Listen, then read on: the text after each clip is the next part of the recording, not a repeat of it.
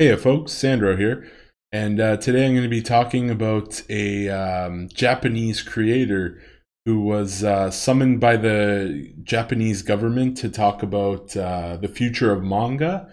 And this article's very interesting and is being covered by other YouTubers because of what it represents and basically what it's talking about, or what they talked about with the Japanese government and the creator of this one manga. Basically was that here in North America, like, things have been being like censored all across the board.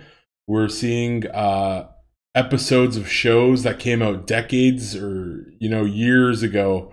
They're getting pulled because they're just too quote unquote problematic, and now it's creeping over into anime and manga. We're seeing stuff where, like, Sony, for example, is just banning shows. They're censoring certain parts of shows. They're changing quote unquote problematic dialogue in a variety of different shows.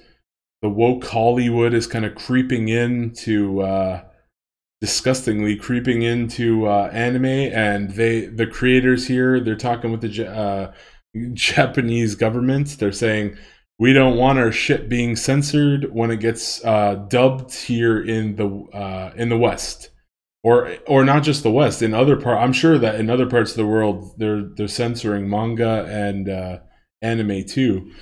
But over here in the West, shit's been getting crazy recently.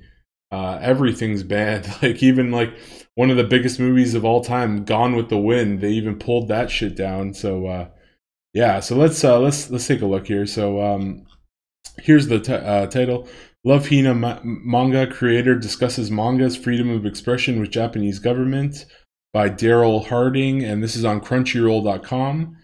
And it says, UQ holder and Love Hina manga creator. I've never read either of those, just for the record. Ken Akamatsu tweeted on June 29th he'd recently been summoned by the Japanese national government to discuss manga and how it can succeed in the next 10 years. So, interesting thing here. I'm sure that many of you are aware, with the age of technology, we're seeing like video games, we're seeing books, we're seeing movies. They're getting condensed into like streaming platforms and basically entertainment platforms. People just aren't buying books like they used to. And maybe one of the reasons they were talking about how manga is failing and how it can succeed in the next 10 years. When I was a kid, I used to buy Shonen Jump, which was a magazine from Japan that they would translate over here to English. And I think Konami, I might be wrong on that. I think Konami might be the ones who did that. Could be mistaken, but what would always catch my eye is I was a big Yu-Gi-Oh player. So whenever I would see these books, it's like you buy this $15 book and then it'd have this like super rare card or whatever that you wouldn't just be able to get. And so periodically I would be buying these Shonen Jumps just for the Yu-Gi-Oh card a lot of times. And I remember buying the very last issue that was ever printed. I believe it had the wing dragon. No, there was like a promotional card, a promotional Obelisk the Tormentor that was like signed by, I think, the creator of Yu-Gi-Oh, if I'm not mistaken. And then the very last issue of Shonen Jump was the Winged Dragon of Ra, which was also signed by I think it was the creator of Yu-Gi-Oh! Or the original illustrator of the Egyptian gods. One of the two. And then what they said was, hey, if you like Shonen Jump, we're no longer printing these magazines. You guys can go buy it on the website. So they stopped printing the books, and they made it, you had to go online to get the manga. And so if you look online, the price of, like, oh, maybe I'll look, hold on, I'll find a thing here. Price of Obelisk, Raw, and Slifer cards. Let's see here. Shonen Jump. Yeah, so because, hold on. Yeah, so here's the cards. Let's see. Amazon. Here we go. Yeah, yeah, this is the one I have here. I have that. I actually have two copies of that. If you're wondering how I got two copies, I went to the public library. They happened to have a copy of the Show and Jump. I just took that shit right out of the library. So I have two obelisks, and then I have this. Wow. So I have a card. It doesn't say the price of how much the obelisk is. Over here it says $10.99. I paid $15 for the show. I paid $15 for my show and Jump magazine there. And so that raw is $14.99. Somebody over here is selling it for $45.09. But then if you look at Slifer, where's Slifer? You look at Slifer and it's $112. And so because it was printed in the books, everybody who saw that it was kind of like the last couple issues of Show and Jump ever being printed, everybody bought the books and the cards, right? But then when Show and Jump switched over to and that's a nice artwork right there. Yeah, and there's the little you can see the signature. That's what I was talking. I think it was signed by like the original creator of Yu-Gi-Oh, or one of the artists who did the artwork for the wing from the original Egyptian god cards, I think. Or maybe he was an anime artist. I can't, or a manga artist. I don't freaking know. I don't flipping know. But yeah, the reason this ended up being so costly was because in the first month, so basically you got Obelisk, Slifer, or Obelisk and Raw, and then if you wanted to get a subscription on the Show and Jump website, they would, for the first month, they would give you Slifer. And I'm assuming that so few people must have signed, like I feel like it was a new platform, and there were a lot of people who were like hesitant to like, maybe if we don't support the online Show and Jump website, then they'll go back to printing the books, which I don't think they ever did. So I think there's now even an app, the Show and Jump app, I think. I'm not sure if they send you Yu-Gi-Oh cards though, or posters and stuff like that, but yeah, so that's so if you subscribed in that first month, you would get Slifer. So basically, this gentleman here was talking about how, where is it? They discussed with the government how manga can succeed in the next 10 years. Well, it's going to be a tough road ahead when manga, they aren't printing a lot of these things in actual books anymore. It's subscription. Technology's kind of just come in and just smashed everything up here. But yeah, let's keep going. I wanted, there's other things I want to talk about with this.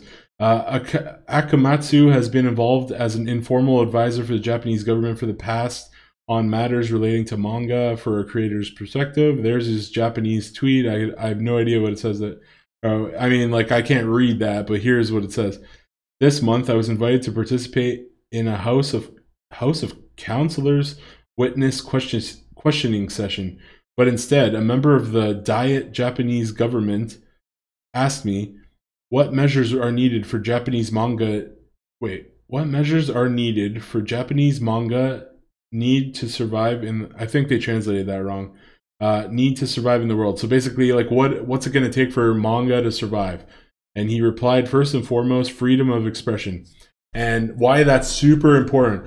Woke Hollywood taking over here. I was already talking about earlier how, Gone with the Wind, all these types of things, man. They keep one thing after another. They keep pulling them. They keep censoring. They just keep destroying all of these amazing works. They redub them over. They don't even, like, if there's a quote unquote problematic line, they just gone.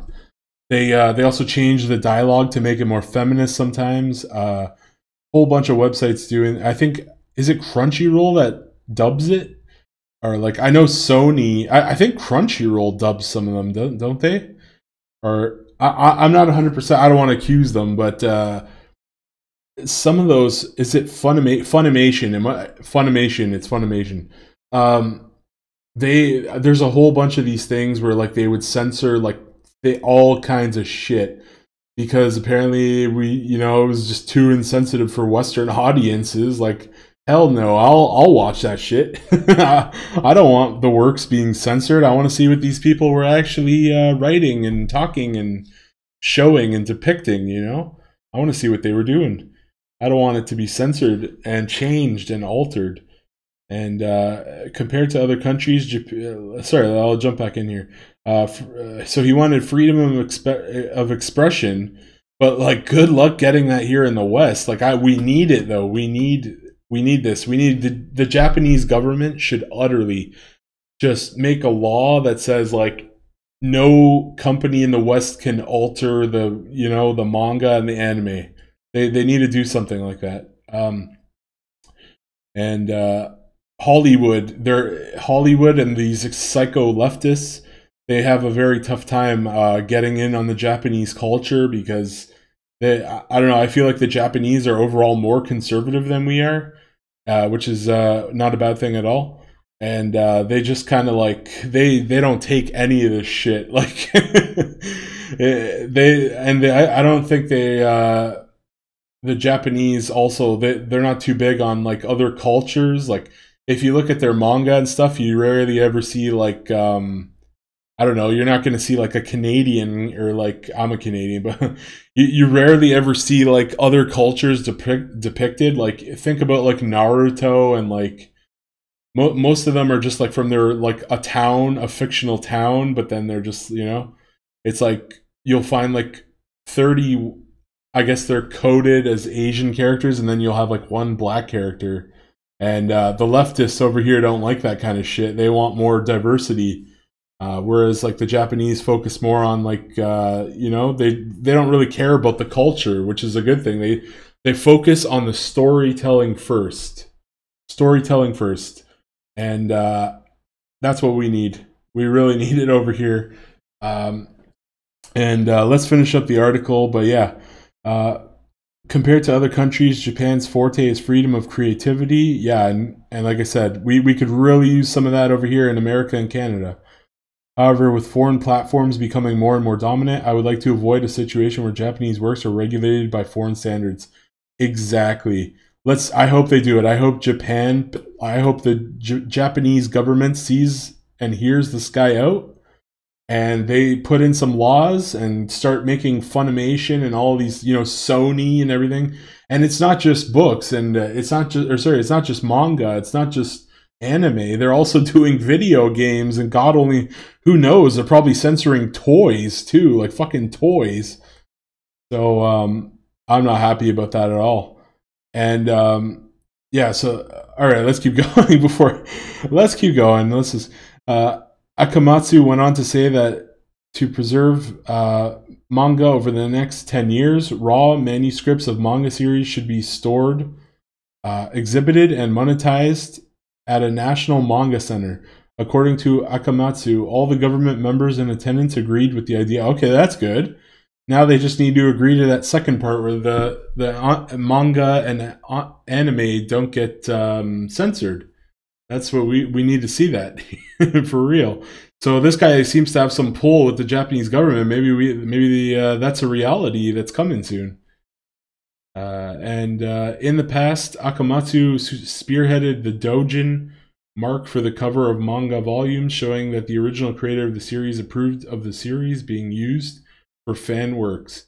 The first series to use the mark on the first printing was Akamatsu's own UQ holder.